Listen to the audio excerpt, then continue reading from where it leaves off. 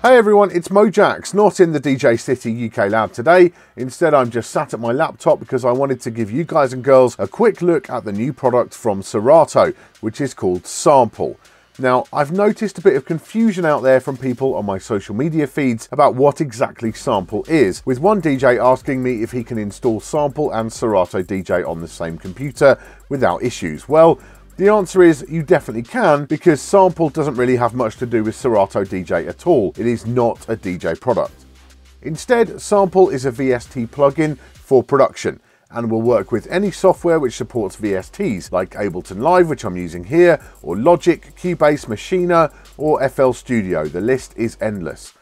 The idea of Serato producing a production plugin is not actually very far out of left field. The company's first ever product was indeed Pitch and Time, the time stretching algorithm which predates even Scratch Live and is now within Serato DJ. So Sample installs like any other VST plugin or instrument into your VST folder.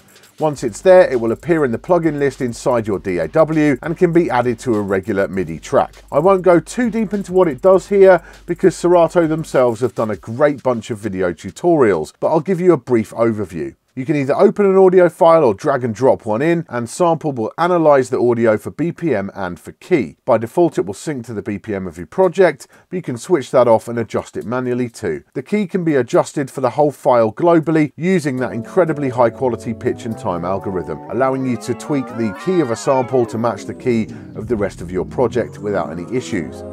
You then slice the audio into individual samples, either manually or by having the plugin select to load automatically for you.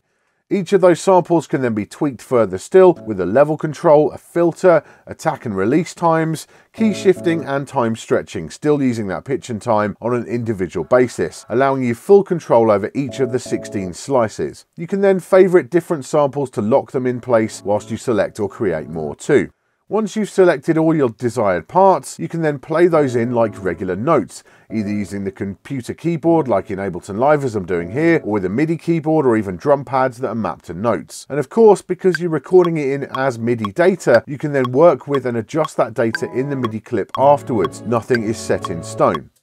So as you can see, although there are definitely some concepts within Sample which will be familiar to DJ software users, this plugin is definitely all about production. It's a really fast and intuitive way of messing with an audio sample within a DAW, pulling out the parts that you want to use, putting them onto keys, and then allowing you numerous ways to tweak them to your own needs. It's really fun as a kind of scratch pad for getting ideas down quickly, or for chopping up drum breaks, or for melodic samples. It could really open up a bunch of new creative possibilities, and the quality of that pitch and time algorithm could well make it an essential tool in many studio setups. There's no firm data on pricing right now, but that will become clear soon enough, I'm sure. Right now, Sample is in the invite beta stage. You can go to Serato's site and apply to join the beta right now, and if you're a producer, you definitely should. If you are strictly a DJ though, I wouldn't bother. This one is just for the studio heads.